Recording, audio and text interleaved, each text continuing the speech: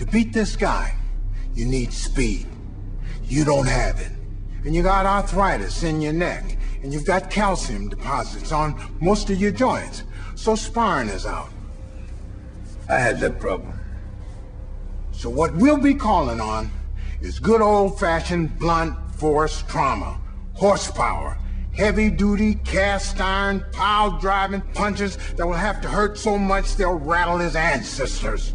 Every time you hit him with his shot, it's got to feel like he tried kissing the express train. Yeah, let's start building some hurting bombs.